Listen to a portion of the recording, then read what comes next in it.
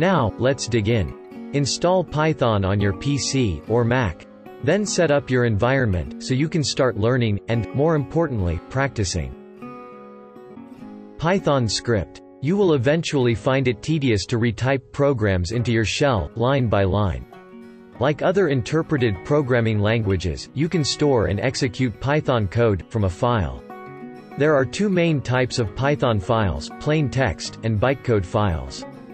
Plain text files are simple files that you can create and edit with just a simple plain text editor. For instance, Notepad, Notepad++, or Python's integrated development environment. The other type of file, bytecode files, are compiled Python files. Don't worry about this type of file for now, which will be discussed later on in this course. A Python script file name ends with the extension py and will be executable when you execute the script by itself, on most operating systems. Create a file called hello.py and write the following code into it. Now, run the script by either clicking on it, or by running it from your system's shell. The script should print "Hello World" from a Python script and press Enter to continue, then it should pause, until you press the Enter key.